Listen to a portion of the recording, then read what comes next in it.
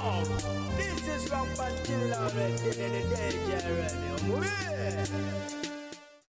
Benji bigenda maaso mu ggwanga lya Uganda n'ebimu bituyitako nga tulinga abatabira banaye nga ate bigendera ddala mu maaso. Weekend eno gye tukubye oba gye tuli mu kkuba emabega omukyala Faridah Nakazibwe bw'atyo bwe yagenze maaso kubanga ate ayanjjula omwagalwa we mu bakadde be. Okusookera ddala abaana balowoozezza nti tabanga akuba bulango bwa gomesi obwa bulijjo naye mukwano nedda. Omukyala mwennyini oyo owa gomesi ngamba Maria's Bridal yagenze maaso kubanga ate amuyoza era nga mu captions ze yabadde ateekangamu yoga Faridah, congratulations Faridah Nakazibwe, congratulations my brand ambassador. Ate twali tuli awo n'omu ku baganda be n'avaayo era naye namuyoza congratulations my sister. Munnange emperekeze oba bamaids banyumye bitya? Hey, omukyala yakyusizza emirundi ng'esatu enaawo okitegeera wano ng'akyusizza bazze mu kakala kano akabbulu naye ng'omukolo mu full swing banagutuwa bakanya tusunirako busunizi ndowooza olaba caption congratulations my brand ambassador. Oyo yani ye Maria's Bridal. Omukyala nno bamututte byaddala birusi byakusaaga awo n'akyusa nadda muki guno gwaita omushanana nadda omushanana. So baana bali eyo bagamba twagala kulaba ku mugolo omusajja tusaba kulaba ku mugolo omusajja naye nga nyogera kujjukiza nti guno omukolo si gwe gusoose mu bulamu bwa Faridah Nakazibwe twalabako guli gwe yakolera e Dubai wadde ng'ebintu byatambula bulungi. So tugende mu maaso kubanga ate tumuyoza yoga obufumbo buki obulungi nga we tulindira video y'omukolo oguli official kubanga kasa ejja kubanga ate fuluma akadde konna. Naye nga butereevu bwe nti onkwanirizaako omwagalwa omulungi ku page ya News Anchor bali kubanga tutumbudde yonna gy'osinzidde kansuubire nti oli bulungi kadde kaffe kawano tusenatera okubanga te nkuyisaayisaamu mu ebyo ebigenda mu maaso mu ggwanga lya Uganda eby'enjawulo. Yes, abayizi baffe aba senior ey'okuno olunaku olw'eggulo lwe bajje akawuuwo ku bigezo byabwe era nga batandise n'ekigezo eky'okubala bakiyite mathematics. Naye ng'ate tulina n'abayizi abasomera mu kkomera abantu bangi basibwa ne batuuka eyo ne basalawo kubanga ate basoma abagenda nga tebasoma ne batandika okukola ki okusoma. So basomera ddala kakati nno nabo bagenze maaso kubanga ate bakola ebigezo olunaku lw'eggulo ebyasookedde ddala. Naye nga kyolina omanya nti waabaddewo oba waliwo enkyukakyuka ezaakoleddwa mu kyambalo ky'abasirikale b'amakomera era nga kakati baabateereddemu kye bayita ebibomboola eyo uniform empya gye balina mu kadde kano kennyini. So ng'ate kyo ekitongole ekinoonyereza ku buzzi bw'emisango mu ggwanga ki Criminal Investigations Directorate kiyite CID kyayise eyali ssenkulu wa KCCA Dorothy Kisaka eyali omumyuka we Engineer David Luyimbazi n'eyali akulira ebyobulamu mu KCCA Daniel Okero bagende maaso kubanga tebennyonnyolako ku bigambibwa nti balagajjalira omulimu gwabwe ekyaviirako abantu abasoba mu 30 okufiira mu kubumbuluka kwa kasasiro wali eri mu Kitezi.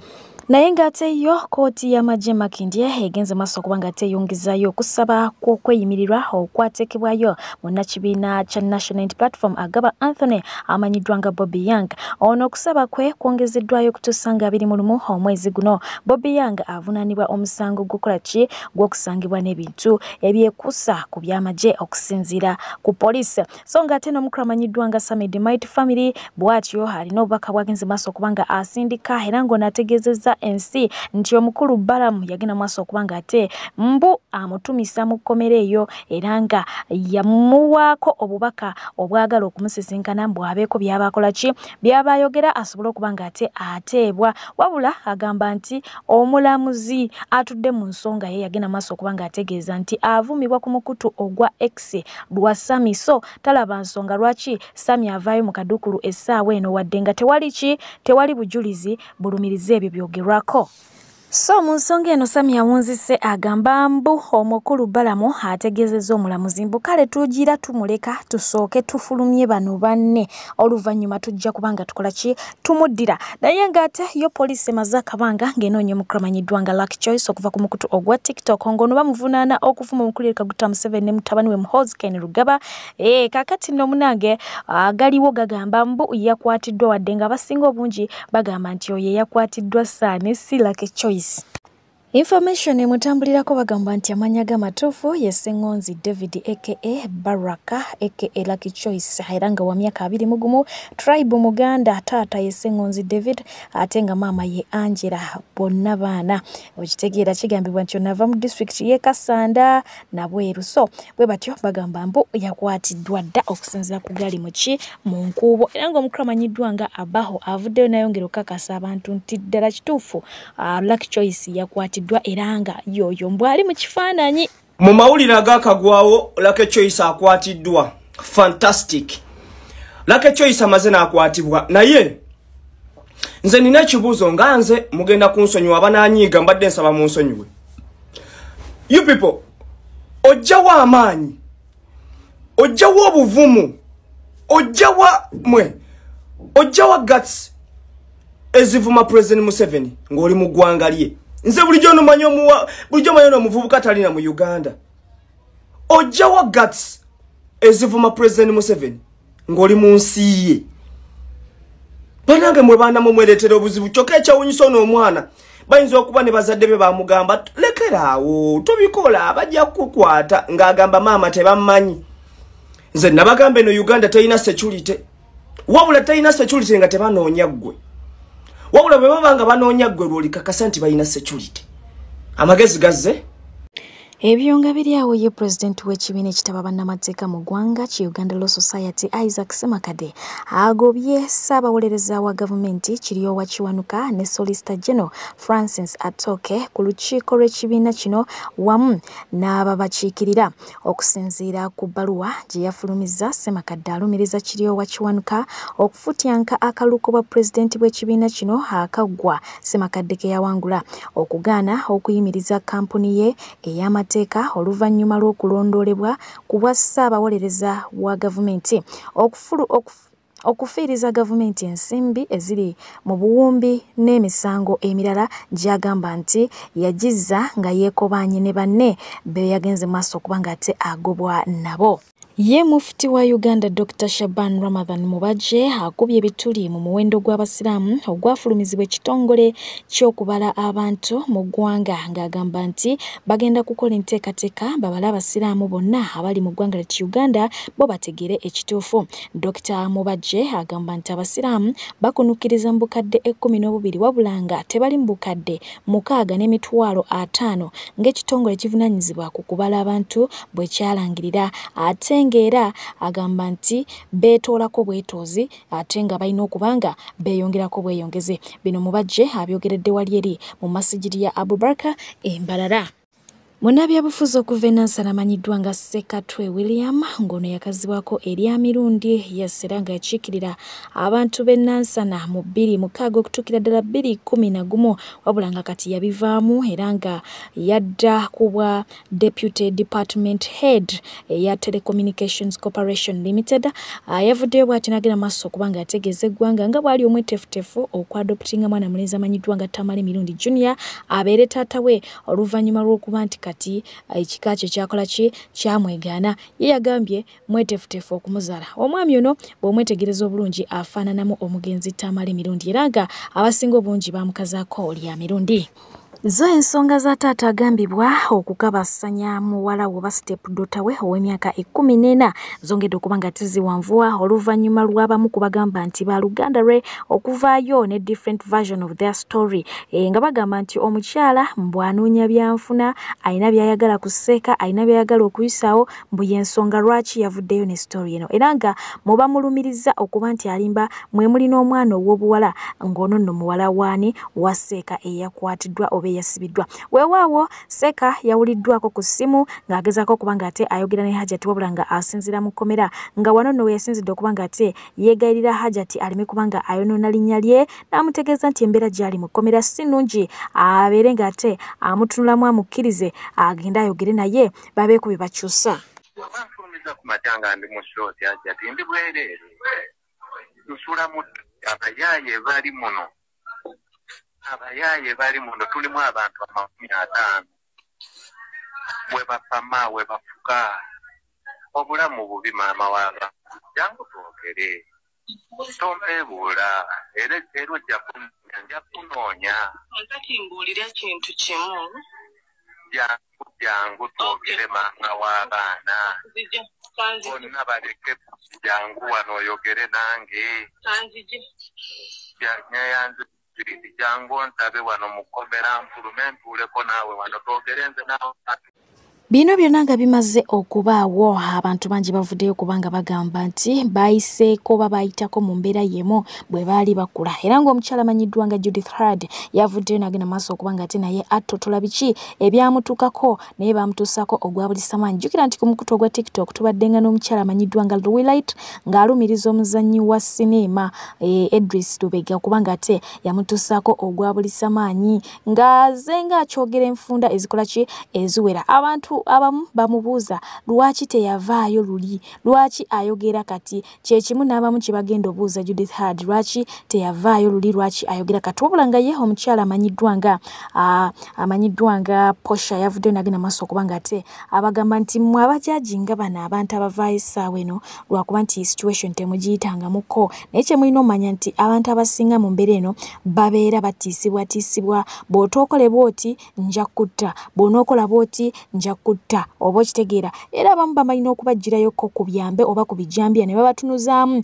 ti singa oyogera nja kutemako omutwe. So tuzze nga tukola ki tubiraba. Weewaawo ngenda kubanga ate nkutuusako omukyala amanyiddwa nga Judith Hard ng'agezaako kubanga ate attotola ebyamutuukako. Ate oluvannyuma nkutuuseko mwana mulenzi amanyiddwa nga Rama nga baakamala okutwala omukulu amanyiddwa nga Silver mu kkomera lwa nsonga yakubanga afutyanka eddembe ly'omwana. Rama naye yagenze maaso okubanga ate ayisa mwana wa Louis eggaali. I've been raped. No, I've been RAPE actually before TikTok shuts me down in the past, and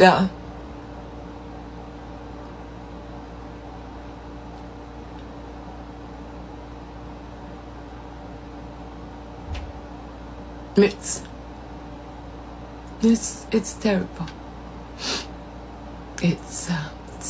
It's not even a nightmare. Yes, I'm well. So anytime it comes to interview okusobya ku baana ku bakyala kimenya wadde nyiza okuba nga sirina maanyi kalwana lutalo lw'amaanyi nnyo, but I tried to raise my voice. I try so hard. I try to use my voice. I try to raise awareness about sexual assault. I try to raise awareness about sexual abuse. I try, but I cannot do it alone. I cannot do it alone, but I'm broken. It happened to me when I was young, but now I'm an older woman, and I oh God, if anybody tried it, oh my goodness, if anybody tried it, I break down because I've kept quiet.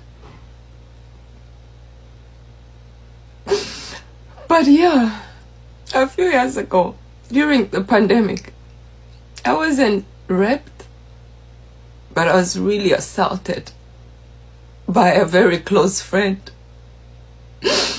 And his friends, they beat me up so bad. Yeah, they beat me up so bad. Never was on food day that night. Bankuba nnyo bubi nnyo, and they beat me up olw'omumwa gwange munange nga ngamba nedda naawe tojja tumanyira. Dde njagala babbirako. Nina omwana eyangamba babakozesa mu masomero, not only one school but so many schools. So all I can ask you parents is naddala abantu abalina abaana mu boarding schools, mugezeko bakebera nga bazze bazza waka, nga bazze awaka, and especially waliyo abazadde omwana atera okuyita ng'oli ng'oli waka ne bakugamba omwana mulwadde ku ssomero naawe mbadde njagala kugamba nti wandibadde okwata omwana wo n'omukebeza during that time nga bakugambye mulwadde. Abaana babagisamu embuto ku ssomero, bametroni, batica babeera babakozesa, bametroni babayamba okucoveringa up. So mbadde nsaba n'olwekyo abaana b'obuwala buli lwe bajja waka, or anytime this girl tells you that I'm sick, ng'omujja ku ssomero muyise wa dokita bamukebere. Omulye oyo sina mwana kikulekule mama wafoma ekyo kikulekule si mwana toddamu mussa mu bana omwana w'omukazi oli anyirira omuteekeko ekikulekule ekyo aleeta ekikulekule mu kamera atusibyeko ekyana kyekibi tetujja kyagala mbu abantu bonna banoonye justice ku lw'ekikulekule ekyo ekikulekule kyesigalize aleeta ekikulekule mu kamera ekyo ekimpemempeme ekyo ekyana kye baakwata oyo omwana alina ekika oli omwana gwe bawolereza alina ekika chiwemmeneko aleta ekiwemmeneko webekomberera mu kamera igwe you don't respect even your daughter goleta ne yekomberera nakola ebyamalaya mu kamera mwana natandika okwekomberera kweje emyaka omwana omusiizi obusego omwambaza bupatula alioko yekozaako atusibyeko omwana omukwate mbu naye ayagala tumuyita omwana wa Phoebe oyo omwana omukwate.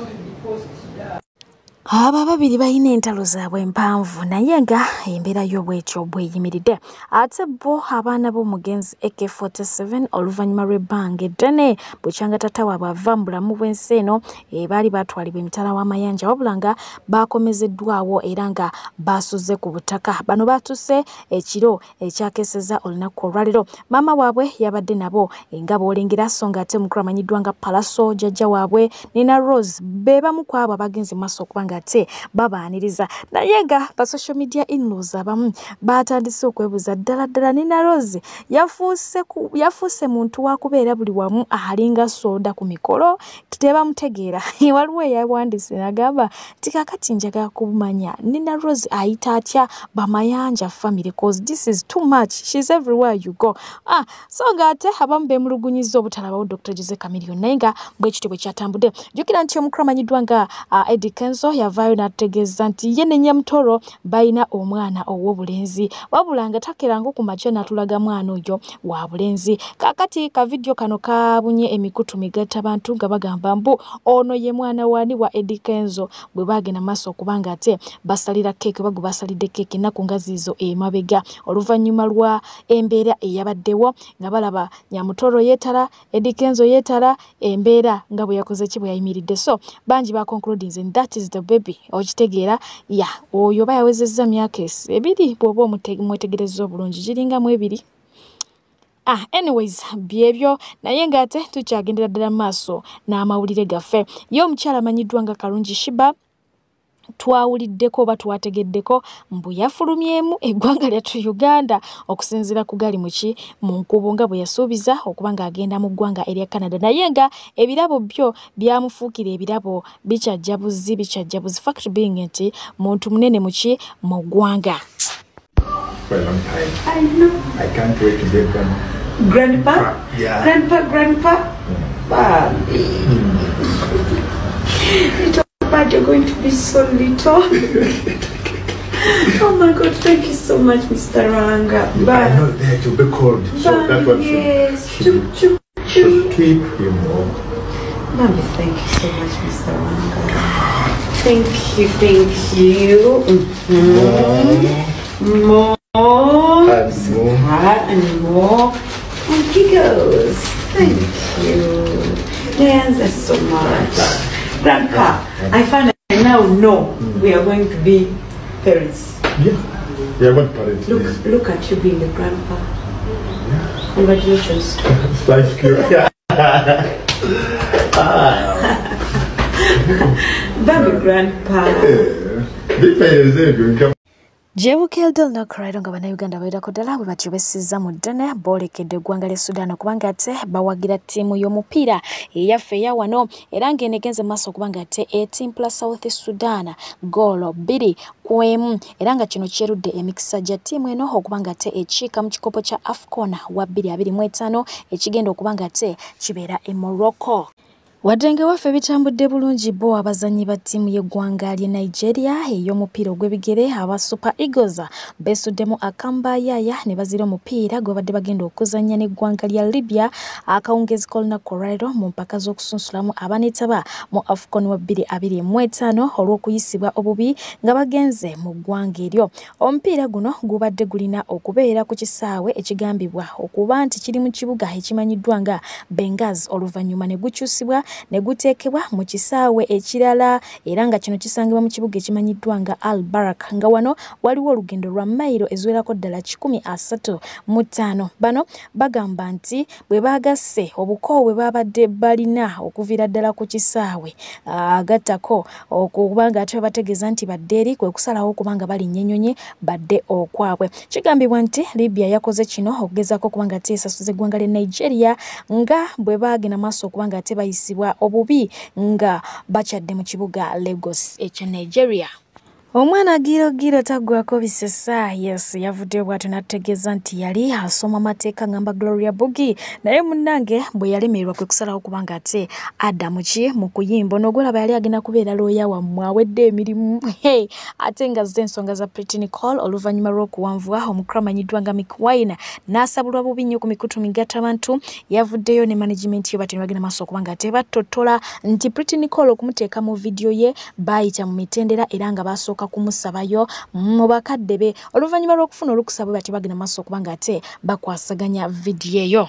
Omukulu amanyiddwa nga Rasa Emmanuels ku nsonga za Pretty Nicole teyalutumidde mwana naye bw'ati yatunuziddwa mu kamera n'asooyebwa ebibuuzo era nga yagenze maaso okubanga ategeeza Dr. Kulthum yeesonyiwe Pretty Nicole afe ku maka ge amuviireko ddala oli amuleke ensi ekole ki emutwale era nga yagenze maaso okubanga agamba nti bw'aba basobola Pretty Nicole babumuwe yajja kumukuuma bulungi ajja kumukuza naye nga yawunzisa agamba nti mulina okumanya oyo si mwana muto ng'abangi bwe bagamba nti mwana muto muntu mukulu okusinzira ku bikolwa bye yeekola gattako n'ekikula kye ng'omuntu so ye yabasabye bamuwe Pretty Nicole ajja kumulabirira bulungi nnyo maama we tajja kubanga ate yejjusa.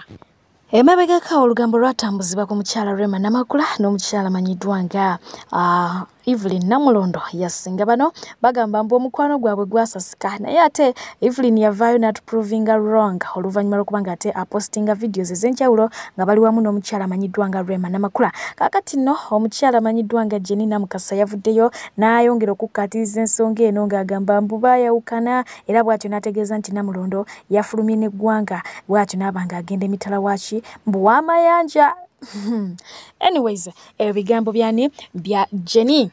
Gawe nakugamba nti guno omwaka gwo gw'abaserebu bamwe kubazaalira MC Kapata ne mukyala we bwe batyo nabo basanyufu bya nsusso oluvannyuma lwa Mungu okubanga ate abagondomolako ezzadde lya bulenzi ate nga ye Naalongo Flavia bw'atyo naye yalabiseeko mu kamera n'abalongo be jjukira nti emirimu gya media gyonna yagiwummula radio n'asibula TV n'asibula bw'atyo n'agenda kaakati nno atulaze ku balongo wabula omukulu amanyiddwa nga Kanale Mugumu oluvannyuma lw'okubanga ate yeekkaanya ekikonde kya Shakibu n'omukulu amanyiddwa nga Kazora yagaye nti kati wano nange Shakibu nkola ki musobola era nga yagambye Shakibu nti awulira akola ki amwepikira naye nga gwe yeepikira ate yavuddeyo n'ategeeza eggwanga nti kaakati Kazora awedde ani addako ndowooza Navio ajje tukole ki tulabe. Ate nga ye mwana mulenzi amanyiddwa nga Joshua Barak yasessanyo lyalina lyamukiwagojja oluvannyuma lw'okubanga ate akikubako wali eri UK London bw'atyo n'asanyusa abayo n'omuziki gwe era nga munange yabadde musiimu bya nsusso. Omukulu amanyiddwa nga John Black avuddeyo n'agenda maaso okubanga ate awabula abaana ab'obuwala n'ab'obulenzi n'abategeeza nti bambi temweyunira bufumbo bw'ennaku zino bwokya tebulinga buli bwe mwali mumanyi era n'abategeeza nti musooke mukole kye bayita ssente mugende okuyingira obufumbo nga at least yo financially stable ye bw'atyo bwesazeewo okubanga ate abawabula. Ngenda kuba nga ate nkutuusako omukulu eyavuddeyo n'agenda maaso okubanga ate ategeeza eggwanga nti okuwasa kadaama ebyokuwasa okola ki obivaako. Toyina kuwasa kadaama kankuwa ensonga bana abaana abawala balina ebizibu bingi nnyo. Kikyentegeeza nti bakadaama abasinga famire zaabwe zitunuulidde bo, maama, kojja, ab'ekyalo, ewaabwe y'omugagga. Kitegeeza omukazi ono mu bufumbo agenda kufuukira ekizibu. Amasimu gagenda vuganga nga gwalina ottaasa obuzibu amaanyi. Ensonga ey'okubiri, bakadaama balina kye tuyita urban excitement. Bakakwata ku ssente, balina ejjakiriza eryo ery'akasente. Era n'akamanyiro ke boogeza mubawulidde kuno ku social media nga boogeza akamanyiiro lwa nsonga ki? Olw'ensonga nti yakakwata akasente kati yeewanika ku buli omu. Era owulidde statement nga tugenda wasa abasajja biki olw'ensonga alinako miliyoni 3 ku akawunti. Bw'okwata omukazi bw'atyo n'omuteeka ewakaawo bugenda kubeera buzibu bw'amaanyi, kubanga tasobola kufumba. Era olunaagirajambu ati ng'akwata passport ng'adda ku kyeyo. Tugiyita urban excitement. Ekirala, abakyala balina libido eri waggulu ennyo. Omuntu yenna ng'alina libido ng'egibalwawo okwegatta. Omuntu yenna kasita aba ne libido eya waggulu aba most okukola ebintu by'atandikoze. Bwe buzibu bwe bakadaama. Ekizibu ekirala, bakadaama bo ng'abantu tebali bulungi mu bwongo, bali kiva ku depression gye bayitamu. They are mentally they are mentally unstable. Thank you. Ebiseera ebisinga omuntu yenna kasita ayita mu depression ey'ebbanga eddene yeekanga obwongo bukyankalanyeemukko. Bano abaana bawangaala bokka mu biyumba gye bali. Kivula ng'avaayo wano n'atabuka n'ayombera kuno ku kitimba kubula kufa. Kuvunaavuma abantu bonna olw'ensonga alina obuzibu obwo. Gwe imagine bakuteeka mu kiyumba oba mu nnyumba n'omalamu over 2 years, 4 years, 6 years nga totambula, ofunako ekyamu ku bwongo. Ngenda kumona episode 2 nga nkubuulira ensonga endala. Peace.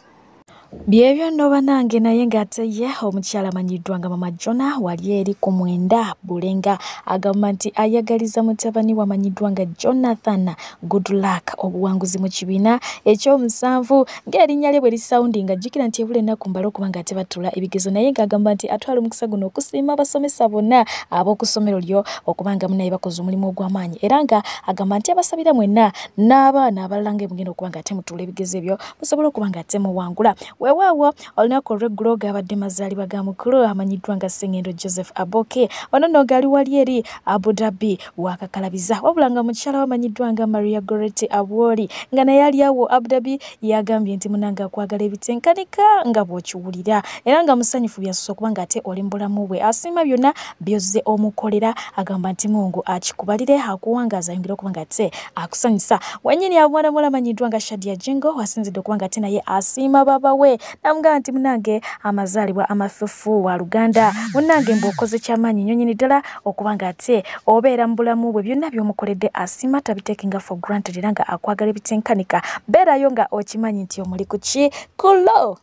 Weewaawo zo ensonga za seeka tezinnaggwa malojja, era ng'omukyala amanyiddwa nga Faridah Kwena alina engeri gy'asoose okubanga ate azikwasaganyamu nga tanagoyinga live. Oyinza okuba tewafunye mukisa gulaba ku vidiyo eno gye ngenda okubanga ate nkusibuza mukadde kano kennyini, ne nkujjukiza nti okuweereza mbadde PJ, naye nga nyongera okutegeeza nti Seeka Ashrafa ye musomi w'edduwa ajja okubanga ate akusomera edduwa mu ngeri yonna ebikutte bibere nga ate bikola ki bita. Manyi kati okukkiriza mu Paseeka kulabika kwakendedde olw'ebyo bigenda mu maaso mu ggwanga, naye nga ky'olina okumanya nti abalungi gye bali wadde nga ate mukadde ke kamu n'ababi bakola ki babaayo, ate buli ddiini ebaamu ababi era abasobola okukola ebibi oba okitegeera. So mu mbeera eyo temwesosola eyo gye muli wabweru. Bw'otakeera ku makya n'otandika ososola omusiraamu kubanga walabye Seeka yakoze kino, bw'otakeera ku makya n'otandika ososola omulokole kubanga walabye pasito omu yakoze atya, yakoze bw'atyo. So kisinziira ku mutima gwa muntu, n'omusamizi asobola okikola, omulokole asobola okikola, omukatujju asobola okikola, buli omu asobola okikola. Okuweereza mbadde Fifi, mubeere bulungi abagalwa bange, mweraba.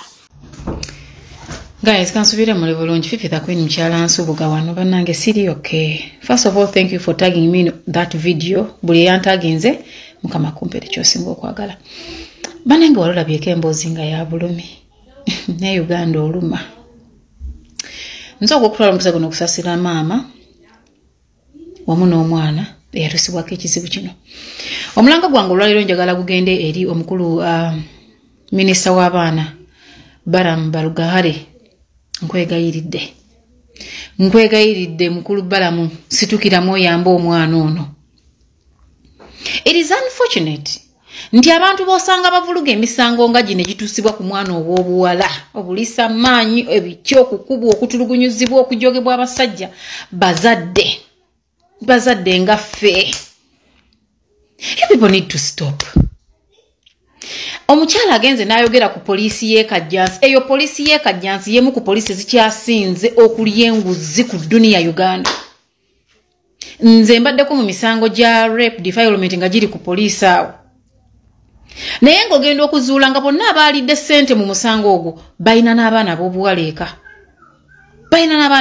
eka. Omwana bamukutte. Naye basajja mmwe ekisa mwakiteeka wa mukoleraani ebyaddala mukoleraani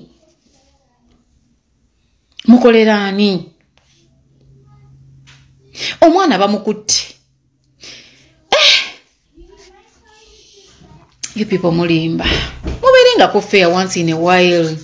Yes, enguzi mujagala tukimanyi naffe enguzi babeezaawo naye enguzi emu mugirekenga kale mulye naye era mukole. Kuba mwakafaananyi ng'ono omwana ow'obuwala yakwatibwa mwana wo. Nsaba buli omuntu ali awo antagingire afande Ruko esigire, antagingire omwogezi wa poliisi omupya, antagingire abapoliisi bonna. Let's tag them. Tutambuze vidiyo ebatuukeko. Poliisi zaabwe ziganye okukola.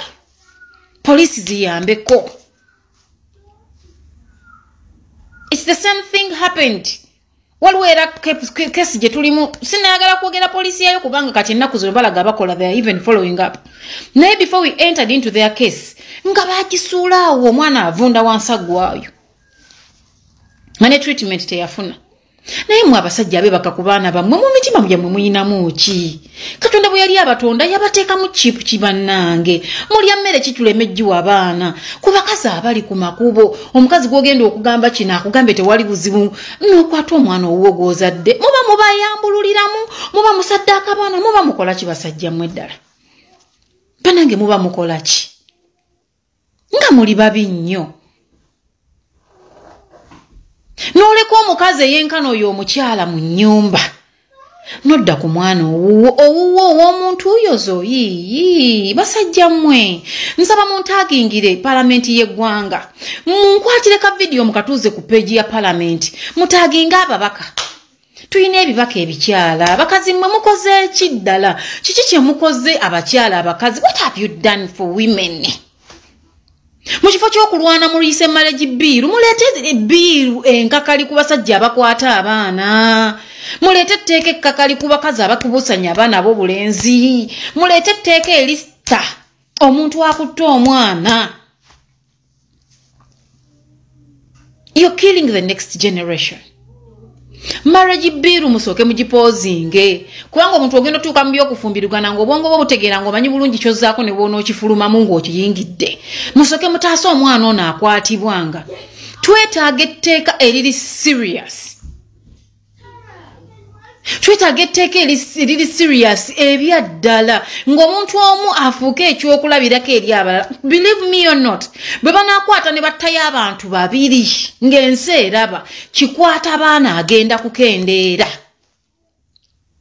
Wensabira n'abantu aba bulijjo mutwalireko ku mateeka mu ngalo. Bannange obulungi tetugenda bwogera bugaanyi. Obulungi tubuyimbye bugaanyi. Tutwalireko amateeka mu ngalo mbabuulira kubanga gavumenti eri bize. Poliisi yaayo eyagala ssente. Gwe tozirina ogenda low power. Mutwalireko amateeka mu ngalo mumanye nti akwata omwana asula wano mumugwikirize kiro enkya batanga omulambo ogwo tuguzike tumanye nti ogwo mumwa guvuddewo. Bannanga abaana b'eggwanga bakwatibwa baggwawo. Abaana bali sexually abused. Tuogera ku kintu ekitagenda kuwona mu bulamu bw'omwana oyo mpaka Mungu lwali mujjulira. Ate ekisinza okunnuma abantu gye twaliddukidde nga batuyambe bannaddiini muwulidde oba yeeyise seeka gwe bakubidde essimu bw'ayogedde mbwene obusiraamu kubikkirira. Ng'obikkirira kiki? Mwe ku bibikwe mutuula. Kyoyagala tugamba mwe ebibikwe mutuula. Kino kibi ekibi tukigambe nti kibi tukivumirire sayidi ne sayidi tukigobe. Mbubi ubusiramu kubikkirira mbukati mugenda kuswaza omwana otunulidde kuswaza olwo kitaawe yamuswaza edda. Because ekyali sembyeyo omuntu okuswalira ye kitaawo n'ennyoko bw'abanga kitaawo akwambudde n'akwebaka kuba okyatya ki okuswala oba okyatya ki kuba omuntu eyali sembyeyo okulaba obwereere bwongo okuze ate abo kujjeeko n'akuggyako yo innocence kati otugambamu obusiraamu kubikkirira obikkirira kya oli muzadde ssebo wazaalayo ku baana ab'obuwala kyogamba tusabe Mungu naawe kino akikubeko ewo kikyaleyo okende ku macanga bagamba gwe mwennyini ate gwe webase ku mwana wo oba omuntu omulala amukukwatire tusigalemu enjogera yakubikkirira omukulu balamu banange tag balamu mutambuze video etuke ku balamu tutambuze video egende ku page ya police egende ku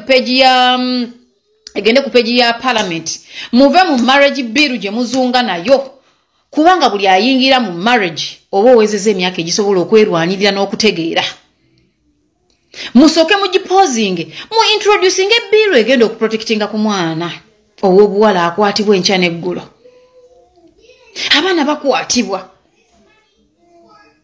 kumanyi tubikkirira ki wano ddala bakulu bannange tubikkirire ki ddala let's be real ekibi kibeere kibi banyabo ne baseba bali ku TikTok mbegayiridde tutambuze video etuuke ku musajja gwe bayita Balamu minisita w'abaana taata situkiramu batugambye da State Anthony wa omukyala yayogedde wa mwasula ntebe ali ntebe State Anthony waawo bamuwadde ssente nyabo tukusaba tuwe ku bifaananyi bya State Anthony oyo tuwe ku bifaananyi bya bbaawo tuwe ku bifaananyi by'abakwano ba bbaaba abo boogamba bayimiridde mu musanga abaguli wakati abaguganya okutambula gwe bakuba ebifaananyi mu bubbirira obituwa otuwe n'enamba zaabwe ez'amasimu tuzipositinga abantu babawe ku bubaka obulungi abantu babeebaze okukwatanga abaana abantu babeebaze okwebakanga ku baana be bazadde bino ebintu byokwerimbika banaye tubikomye ekibi kibi guno omuzemo gulese gukula gugenda kumala kuyingira wowooli okugamba nti baali batuufu nga bakaaba omukyalo omu yayogera ku mawulire agataliko nfuufu nti nalinga ndowooza amawulire agataliko nfuufu bazanya firimu leero kiri wange maama bulijjo matuufu abalaba sitole eyo nkakasanga mugijjukira mukwano gwawolereza omusajja akwata abaana gwawolereza omukazi atkwata abaana ab'obulenzi oli kitegeera nga kiyingidde mu njuyo tusaba bekikwatako mukole naye Uganda poliisi kiki Uganda poliisi enguzi mugire naye mukole wekyetaagisizza mukole mutuyambenga mukole